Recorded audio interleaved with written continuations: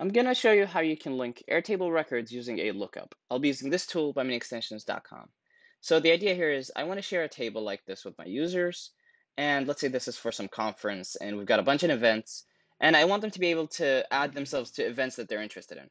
But I don't want them to be able to add other people to events. And essentially, I only want the people who are interested to be able to add themselves to events and do nothing else.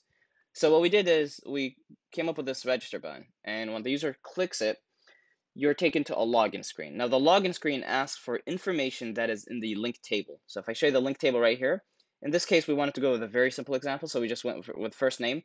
But for example, you could do an email and a password, an email and a phone number. So you can essentially really make sure that it's only the person who is filling up that login page that is actually them.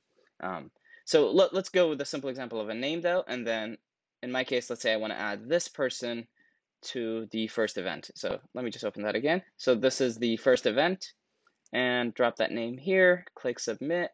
Then when I go back here and refresh, you'll see that that person got added to the event. So that's pretty much it. We just want people to be able to sign up for events. I'll show you how you'd set this up now. So start by filling up your user API key, follow the blue arrow to find that, then select your base, and then select the table that contains the users. So in my case, I'm going to go with vendor. So this is a different example, but I'll show you the base here to get a sense of what I'm trying to do. So my vendors here are my users, and then I want my vendors to be able to add themselves to furniture. So let's say like they're adding themselves to furniture that they're interested in or something. So yeah, users, vendor, furniture is where the linked records will be added. And then for the login page, I get to choose fields from the vendors table with the users table. In my case, I'm just going to do name. Next, I have to select the field that contains the linked records in the original table. So if you go to furniture, there's in this is so in the initial case, this was this field right here, the attendees. So let's do vendor. It's this field. I just got to select it over here, and then I'll click save. Then I can copy this formula.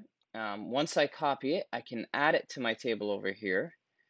So I just do login with lookup, and then I'll do formula, and then I'll paste this here, click save, and let's try it out. So I'll come over here, and I know an example name over there called box. See, so I get redirected to the success. I go back here, and as you can see, it got added.